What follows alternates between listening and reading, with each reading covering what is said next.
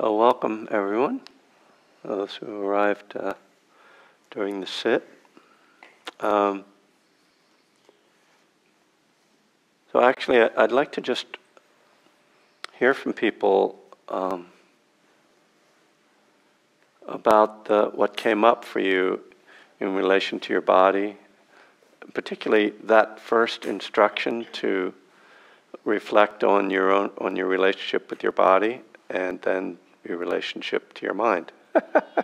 Starting point, because just to frame the day a little bit, we're starting with self, right? Which is where loving kindness practice starts, with our relationship to ourself. Because how are we going to love people how are we going to love others if there isn't some care and kindness towards ourselves? And then we'll work outward to others. So I don't want you to think this is all about like me, but that's kind of the starting point. So just interested to hear if anything came up for people, or if there were any thoughts or comments. And of course, people online are also welcome to chime in. I'm going to try to watch the chat, and then Rob will pass on anything that I miss. We'll somehow get it out here.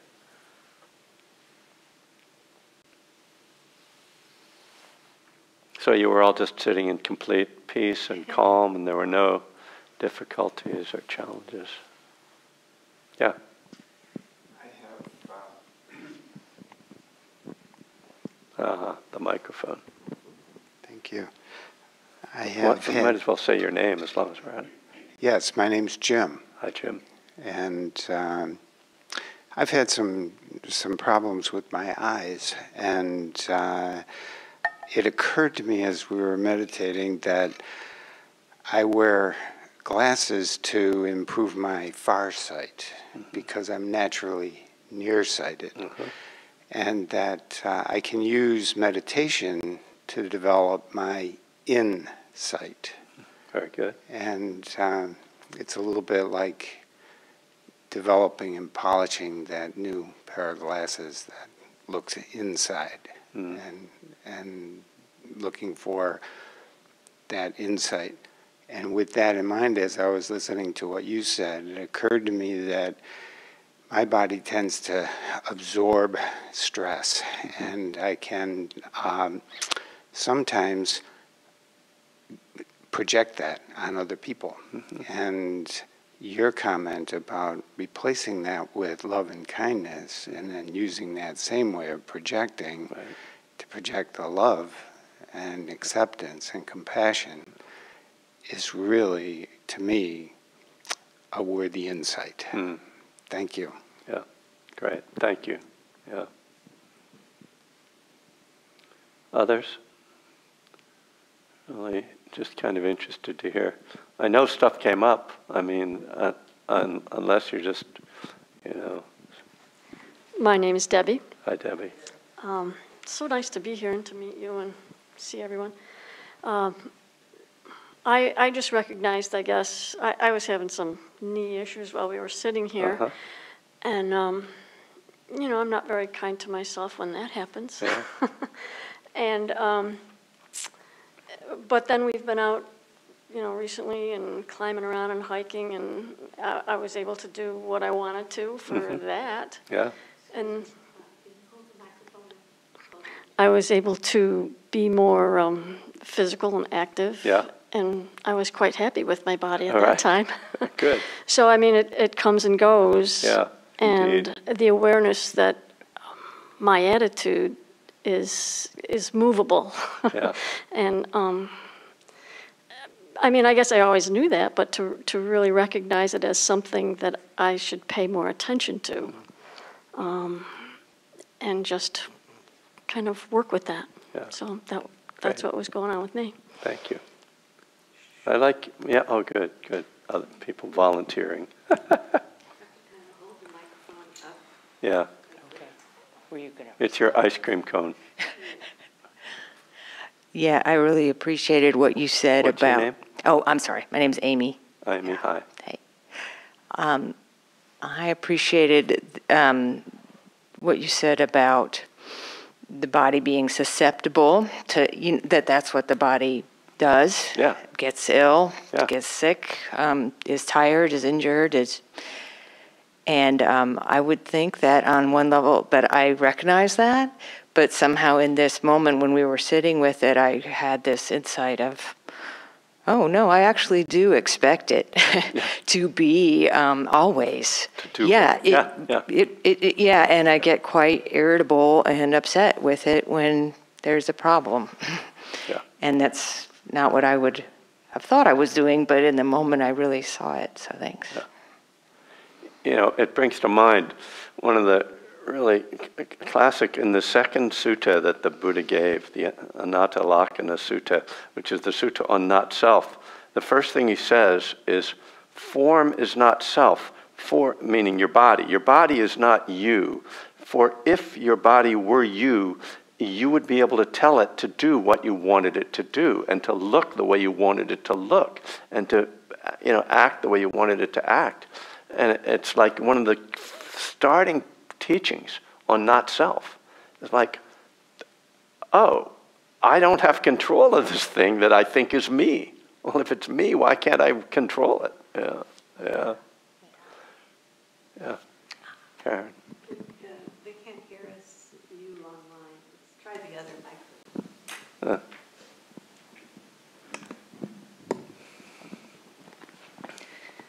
I'm Karen, and I had an interesting experience looking at my body.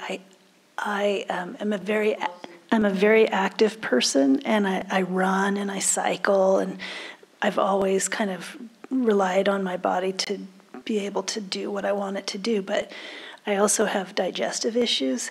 So what the experience I had when you were guiding us was this kind of an odd mosaic of feelings that, you know, a feeling of gratitude to my body for being strong and healthy.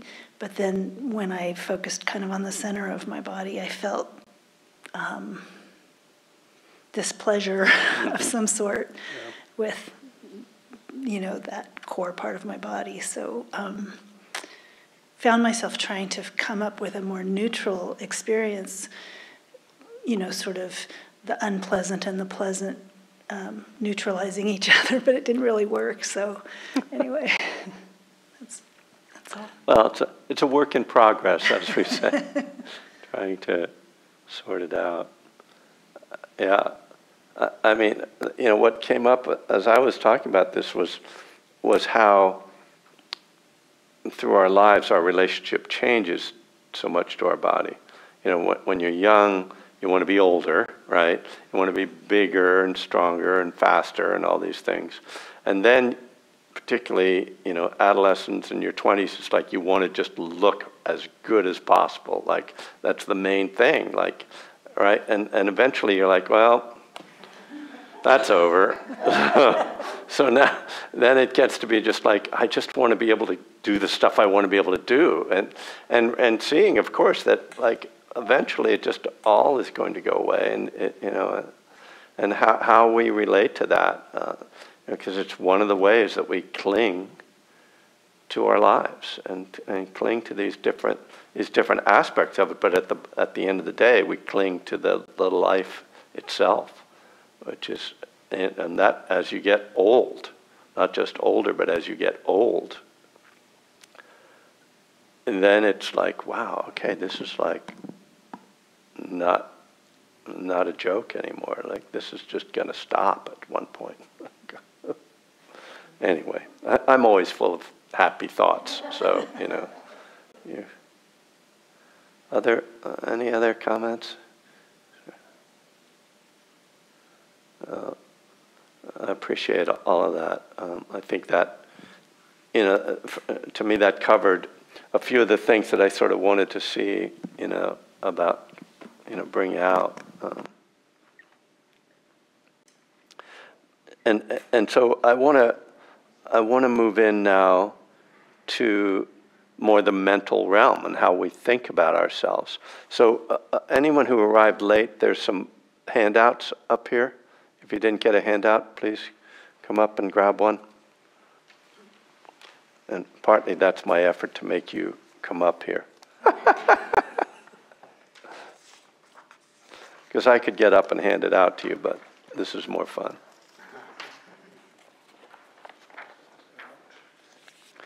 So this is, and so, as I mentioned to, there's more of these. I have a pile of them. As I mentioned earlier, this is kind of building from and working with ideas that are in my book, Lovingkindness. And I mentioned that the kind of primary goal of the book was to kind of expand people's understanding of what lovingkindness means, and the four Brahma Viharas: lovingkindness, compassion, sympathetic joy, and equanimity. Which, by the way, I went through in that meditation, in case you didn't notice. When I listen to a guided meditation, I usually space out and don't hear most of what's being said. So if you're like me, I understand. So I'll try to repeat things. But a secondary purpose to my writing this book was to try to bring some of the suttas of the Pali Canon to people in ways that would intrigue them, and partly to get them to want to be studying this Pali Canon and the suttas, and partly to just appreciate, these suttas are not just dusty old, teachings that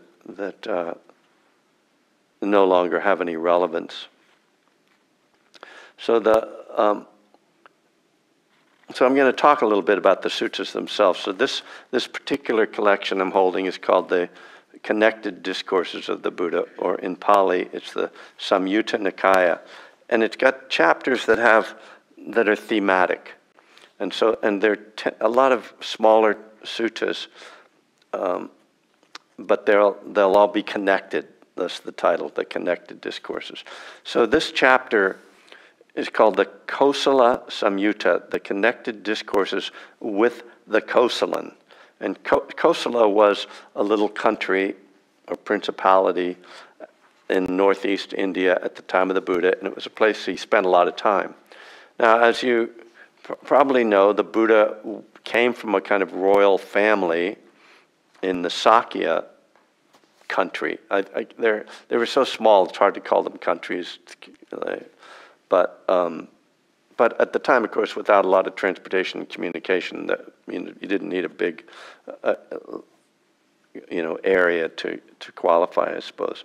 In any case, so the Buddha had this, princely background, and so he winds up. It's very interesting. He winds up having relationships with many of the kings of the other countries that he would travel through, and I think that. It's kind of striking and interesting. I find that interesting because it's not just that he's walking around and talking to, as he does, talks to common people, but that he also has these relationships. And you can imagine that it was easy for him to connect with them because that was his background too, right? So for him to walk into a situation with the king or the queen or a prince, he wouldn't be intimidated by that. He'd fit in.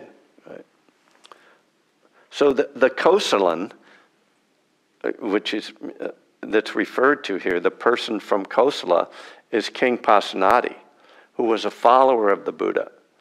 And so this whole set of suttas involves conversations with him. And so King Pasenadi was a follower of the Buddha, but his wife was a devotee of the Buddha. He had many wives, or several wives at least, but the only one we really know about, Malika, was a real devotee of the Buddha. So there's certain tensions we see in that, like when your wife is like really into the Dharma teacher, and you just kind of like the Dharma teacher, and then you're kind of like, I know you really like, but what about me, So we'll get to a sutta where that comes up. But this first one I want to talk about is the one that's called Deer. That's it's the first one on this. I believe it's the first one for you here. And it's very short. And so I'm just going to read it. because there are certain, partly to sort of give you the flavor of the suttas, and you have it in front of you, most of it in front of you. I think you might have the whole thing. So, at Savatthi, so many of the suttas begin, "Thus have I heard," which is the voice of Ananda, the Buddha's attendant for the last 25 years of his life, who recited many of these teachings at the first council after the Buddha died. So this whole section starts with "Thus have I heard," but because many of the suttas are very short, it doesn't give that full introduction. But as we often see in the suttas, we are at least told where we are and who's there. So at Savatthi, sitting to one side, King Pasenadi of Kosala said to the Blessed One. So again, I'm sorry, I'll be stopping like every other line. I don't know why this is, but if you read the suttas, you see that whoever is addressing the Buddha, if they have any respect for him, is sitting to one side. So it clearly there was something about you didn't just sit right in front, like walk up and go, hey, like I want to say something. You always sat to one side. I've never seen any scholarly reference to why that is, but it happens so often that clearly it means something. Which and pretty clearly it's about respect, right? Okay, so he says to the Buddha, here called the Blessed One, "Here, Venerable Sir, while I was alone in seclusion, a reflection arose in my mind thus: who now treat themselves as dear, and who treat themselves as a foe?" Which is actually a good question, Who treats them, because this is the question we're starting with today, right?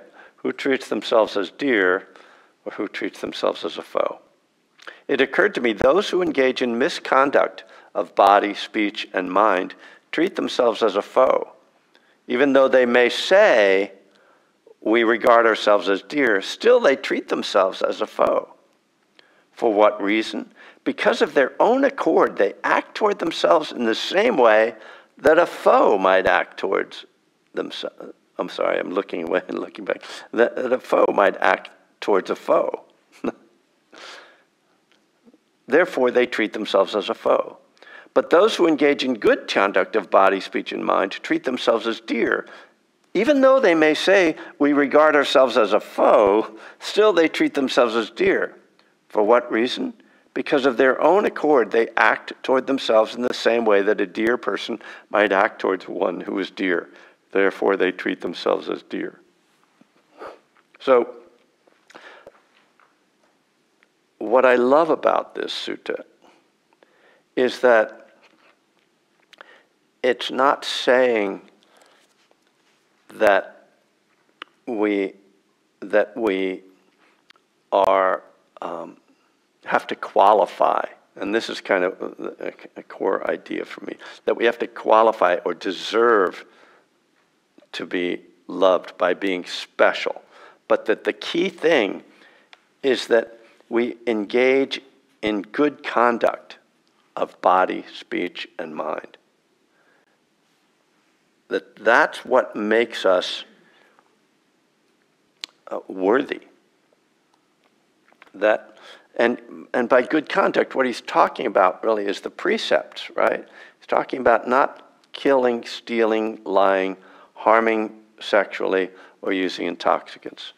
He's not talking about like becoming rich or famous or winning some prize, all the things that we sort of, or being good looking, and all the things that we sort of prize in society that get, we feel less than, right? Oh, I'm not really. But here it's like, just, what makes you dear is that you live wisely with integrity. And so, I think it's particularly interesting that he says, even though they may say we regard ourselves as a foe, even though you have like these negative thoughts about yourself, even if you think, oh, I'm kind of a loser, if you're actually taking care, if you're actually acting skillfully, you are treating yourself with love, as a dear person. You know, we don't necessarily even see that we're dear. I was a little confused about the part where, why would we,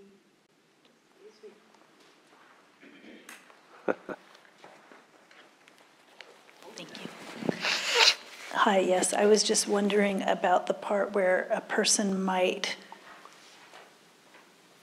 say, we regard ourselves as a foe. Why would you say, I regard myself as a foe? So, yeah, it's a strange turn of phrase, but what it's saying is you don't like yourself. You think you're not a worthy person. That's how I understand it. But if you're behaving, if you are conducting yourself appropriately. Right.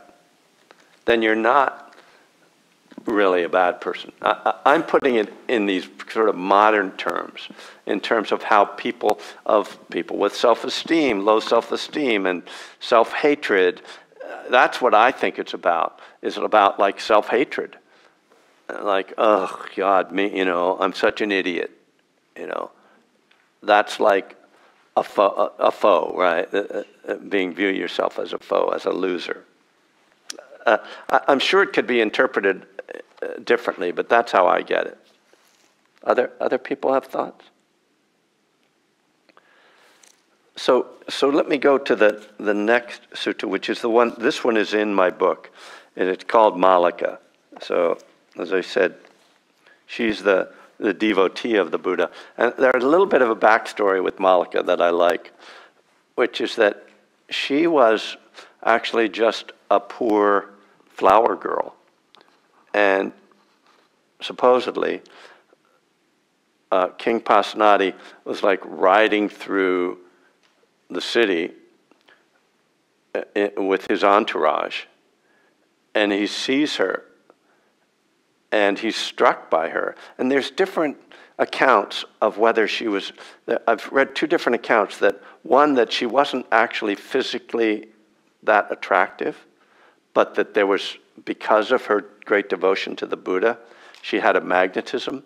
But then I've read other accounts that said she wasn't physically attractive, so I don't know. But I like the first one, that she was just magnetic, In any case, he sees her, and he stops his chariot.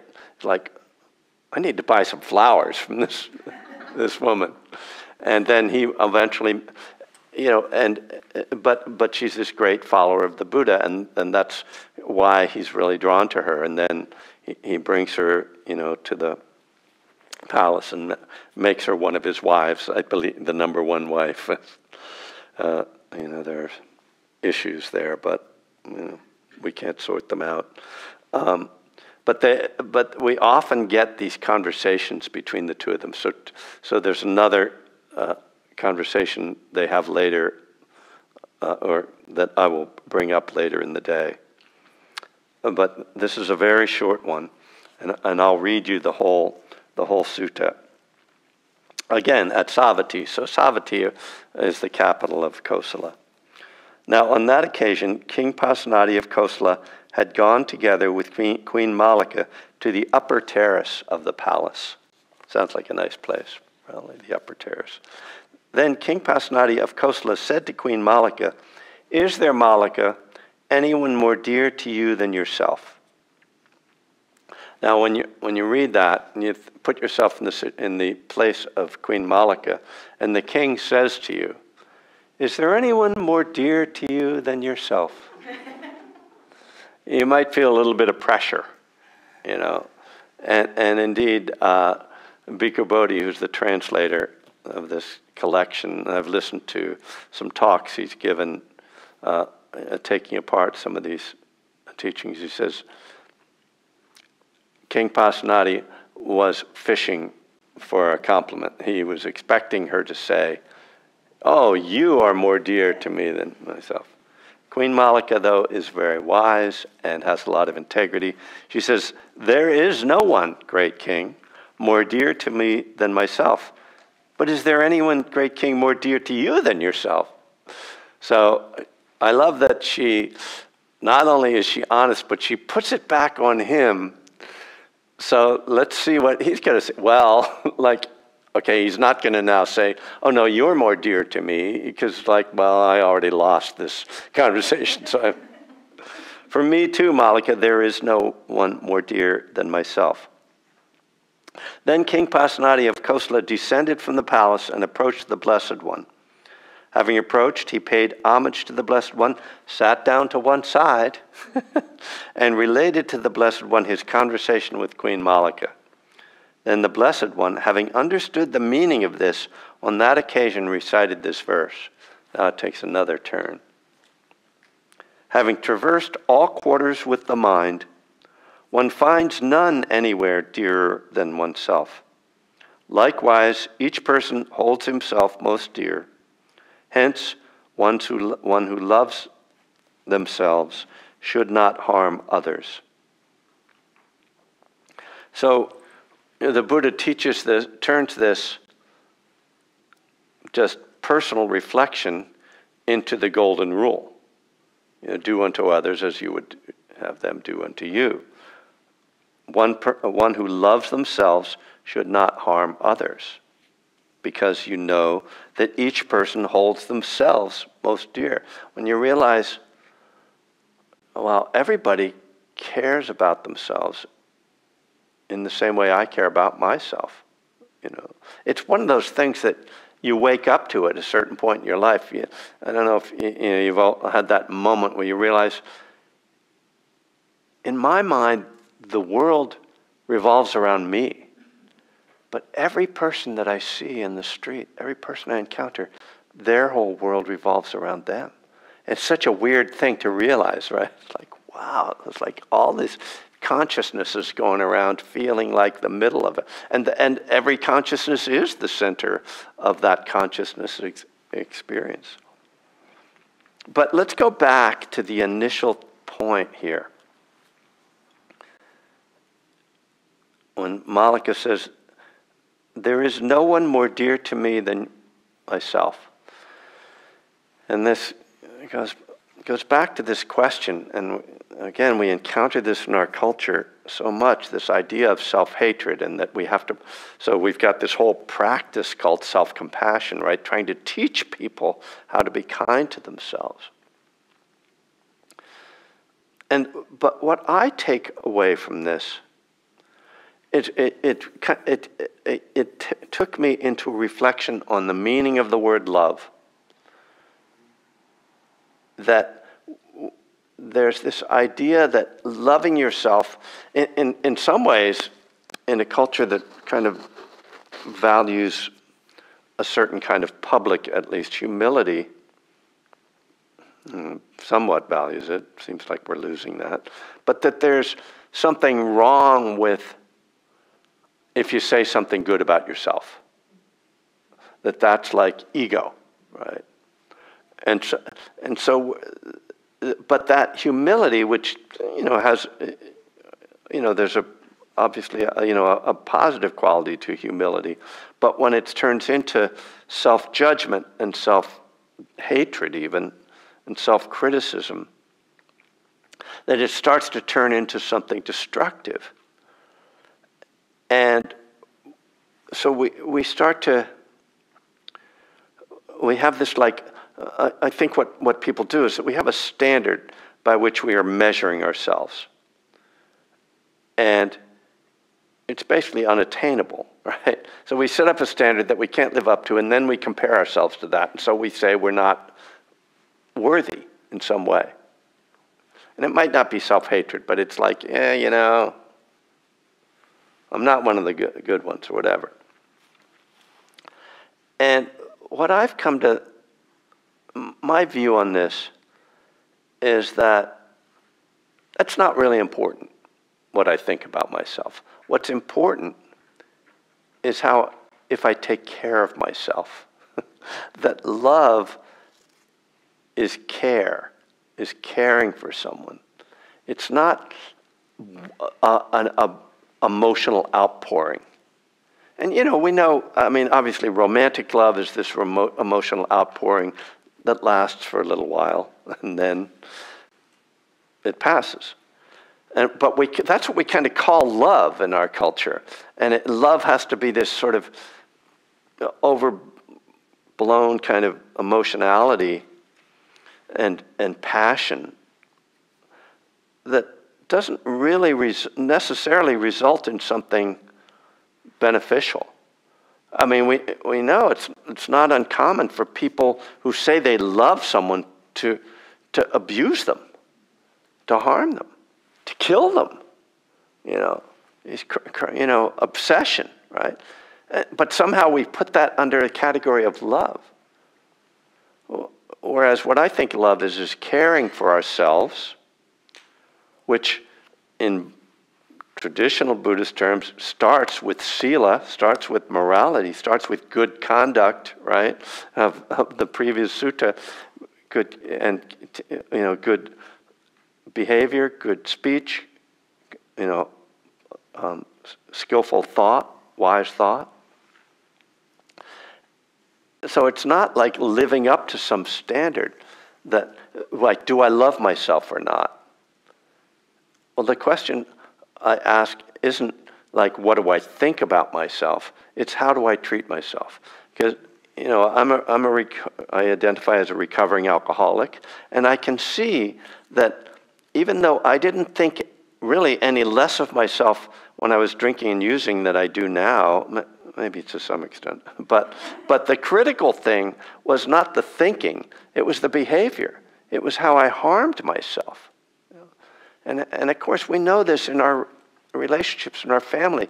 The way we show love, it doesn't matter how many times you say, I love you, I love you, I love you. What I want to know is, are you going to show up and take me to the doctor? Are you going to show up, and are you going to make me some breakfast? Are you going to clean the kitchen? Are you going to take the garbage out? Are you going to do those things that show care for me and for our family, and our community, and how do we care for each other? So that's what I think that Malika is talking about.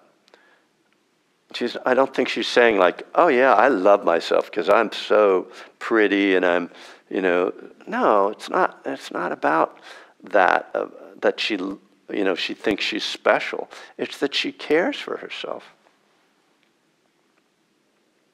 So that's, I get a little wound up around this thing because I find it's in some ways it's a difficult idea to communicate my understanding of this because it kind of doesn't fit with our ideas in our culture of what love means and what self-love means. Because we know that self-love can also, what we call self-love can appear as narcissism, right? And that's not really love, right? That's an unhealthy ego, an egotism. Care, self-care also implies care of others, because we can't just take care of ourselves. If I'm just taking care of me and not looking at my family, my friends, my country, my world, then it's going to wind up being selfish, and it's not going to be actual self-care. It's going to be more like narcissism or solipsism. I think for me this is a really important reflection because I have many failings, and I make mistakes, shortcomings, and if I walk around with an attitude like, oh, I'm such a loser because I did that, or did this, or I had that thought, or I said that, then I just am, again, the second arrow, I'm just creating more suffering for myself. Rather than saying, oh, I'm a human being, therefore I fail. Therefore I make mistakes.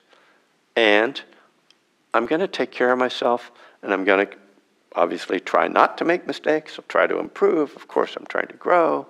But, let me not create more suffering for myself by setting up some ideal of what I should live up to. So maybe just to see if there are any thoughts that whole, that sutta and on that reflection.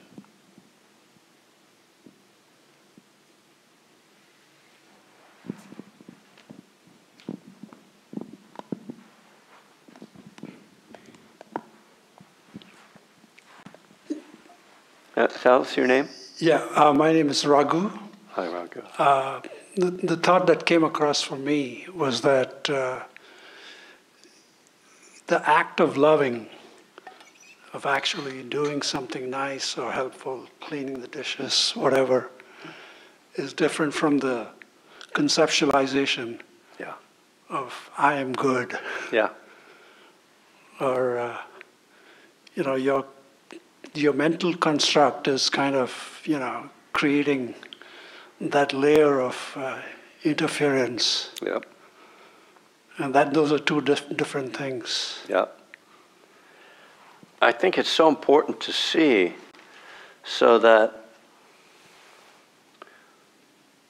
we don't let the thoughts then plunge us into unwholesome states and that are going to lead then to unwholesome behavior, but rather to just see, oh yeah, that's a thought, just like we do when we're meditating. Oh, it's just thinking. And there's nothing wrong with me for having unhelpful thoughts. It's just what my mind does, my dear late friend Wes Nisker had a great line. He said, "Your mind has a mind of its own." Right? Again, like your body. Is this my mind? If this were my mind, it would not behave the way it does. And so this is why the teachings are so important. There's teachings on kindness, on acceptance, equanimity, forgiveness. Oh, this is just the mind doing what it does.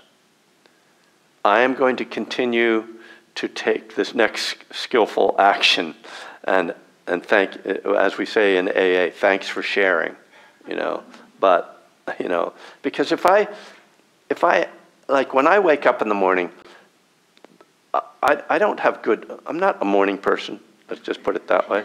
When I wake up, I'm like, why bother? That's kind of my attitude. Like, what's the point of even getting out of bed? Like, never mind. But, because I'm dear to myself, I get up and I go through the motions, and then my mind changes. My feeling of my body changes at all, right? I remember, oh yeah, everything is impermanent, and I need to take right action, and then I will create the karmic results, which are, I will feel better. And I'll go meditate, and I'll be like, hey, what was I bothered by when I woke up this morning? And you just realize, right, it's just the mind. The mind and body, they're just going through what they're going through, and having the Dharma as these guiding principles, just keeps you on track, right? Yeah, actually, the thought that struck me here was, your mental construct about your behavior, the labeling, which is kind of an aggregate, and that feeds into other thoughts, the mental formations, and it kind of goes in a circular loop. Yeah. Yeah, I mean, that's why, the tools, the meditative tools are so important. Right effort, right mindfulness, right concentration, so that we can interrupt that loop. And, we do that in a formal way when we're in sitting meditation, but we try to then bring that guidance and those principles into our lives so that when we find ourselves in the midst of that papancha, that proliferation, that we can stop. Just go, okay, no, let me start again. Like, where am I? What am I feeling? What is this thought? What's the next right thing? What's right view in this moment? And that's, right view, right intention. We really have to cultivate these qualities, because our, the term the Buddha uses, the unenlightened worldling, as unenlightened worldlings, our mind just has, they want to go in this direction of, greed, hatred, and delusion. They want to grasp after, it wants to grasp after things. It wants to get away from anything unpleasant, and we have to continuously be interrupting that. It's not as if like, oh, you meditate or you go on a retreat or you read some Dharma and then you're like, okay, good, I got it figured out. It's like your mind still has a mind of its own. It just will keep going. That flow, that karmic flow is so deeply conditioned.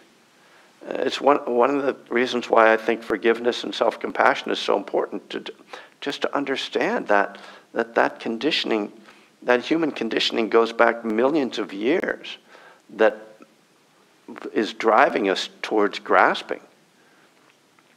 I mean, it's quite a paradox of the Buddhist teachings, that the things that allow us to survive are the things that also cause us suffering. And how we hold that paradox then is what really creates the potential for letting go of the suffering or transforming that. But it's a continual process, because that conditioning you're not going to uproot millions of years of conditioning just by your own self-will. So the challenge I have there is, you mentioned about right intention, and I've been reading about dependent origination, and I come to the conclusion that your intention is again an effect of a cause, right? It's also conditioned. Your intention is also conditioned. Right. That's right. So is that kind of going back to the raft thing? You have to cling on to something to get across to the other side? Right.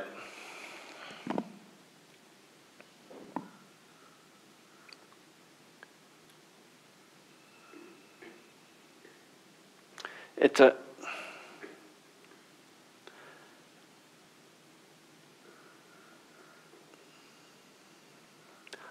a little like a whack-a-mole, I guess, that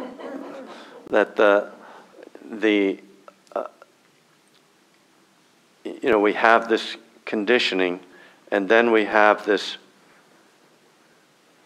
decision, let's say, to try to follow the Dharma. We take refuge in the Dharma. And part of that then, that then sets in motion a process of, let's say, the Eightfold Path. But the person who is engaging, I think this is what you're getting at, the person who's engaging in this Eightfold Path is the one who is already going in the wrong direction. And so we are trying to heal ourselves even though we are inherently flawed. And how do we do that? And as a friend of mine who told the IRS that he had only made $1,500 for a year, said to the IRS, how do you survive on $1,500 a year? He said, very carefully. And that's this process. It's a very careful process in which we try to pay close attention to all the things that are undermining our effort to move skillfully.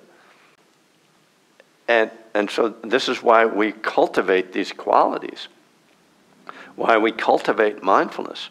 Because without mindfulness, you can't have right intention. Without mindfulness, you can't have right effort. So mindfulness has to be there, examining all along and questioning all along. Is this in harmony with the Dharma? Is this skillful? And so, I mean, that's why having some understanding of the teachings is so important.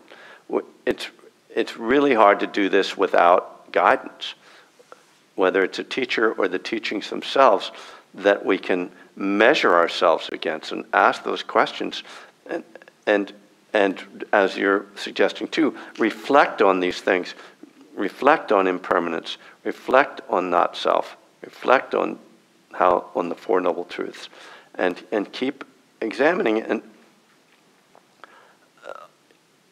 I mean, it's interesting, you know, that I think it's easy to fall into this trap of thinking, oh, in order to really be a good Buddhist, I have to attain some level of perfection. You know? But and along with that, like one of the versions of that is I have to clean up all my karma. But that's why the Angulimala Sutta is so helpful. You see this mass murderer who has a breakthrough in consciousness and becomes enlightened. And there's no way he can make up for all the harm he's done in his life. And he does. He continues to bear some. People treat him very badly, but he attains enlightenment. And what we realize is that we don't have to be perfect to have that breakthrough in consciousness. We don't have to be perfect to become enlightened. You know? Now, what that means and how that looks, you know, I don't know. But I think it's a mistake for us to sort of view ourselves as always, oh well, there's so many you know, potholes and so many traps on this path that I'm never going to be able to get there, wherever it is I think I'm going. But rather to just say, I'm on this path, I'm doing the best I can. I don't know how this is going to unfold or how to make it. I don't even know how to make it unfold. All I know is that I trust in the Dharma and that I'm trying to live in harmony with the Dharma. And what comes out of that is out of my control. And I just need to let go at that point. So I don't know if there was a question or if I'm answering a question, but I think we should take a little break because we've been sitting here for a while. So let's take 15 minutes for bio break and stretch. Thank you.